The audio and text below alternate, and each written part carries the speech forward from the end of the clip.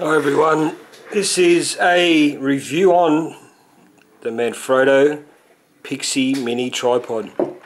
I picked this up for Christmas with a little help from my wife, a few hints, and I just wanted to do a quick review on it and let you know what I think about it.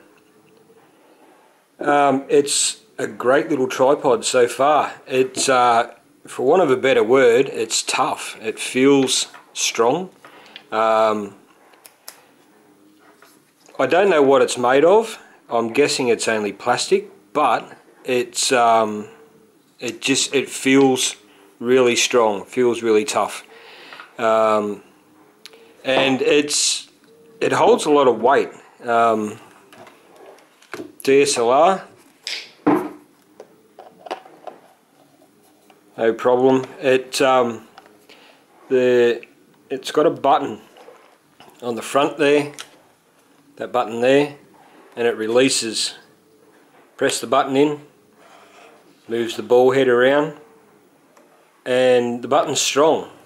There's 550D with a battery pack, a chunky piece of glass, that's an 85, 1.8, and yeah, no problems holding that weight. There's maybe 1.5 kilos, couple of kilos there of DSLR, and that, no problem at all. I think I'll be using it to do reviews and YouTube videos and things like that in the future, because it's just a fantastic little tripod.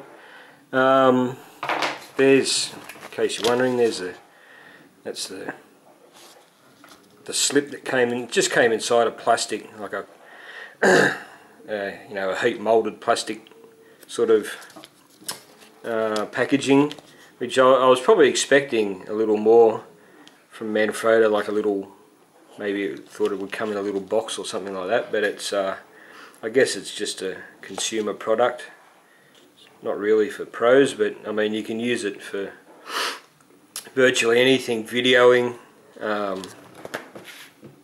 handheld videoing, great,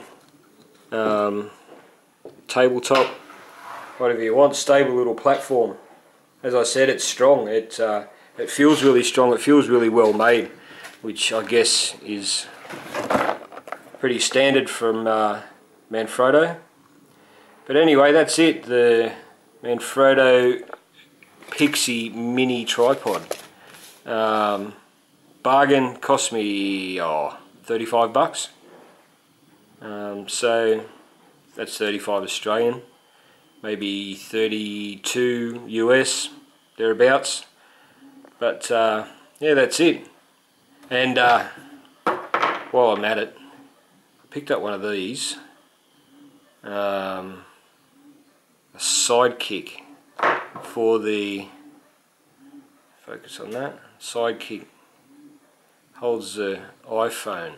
This is for a 5, so that'll screw down nicely on top of that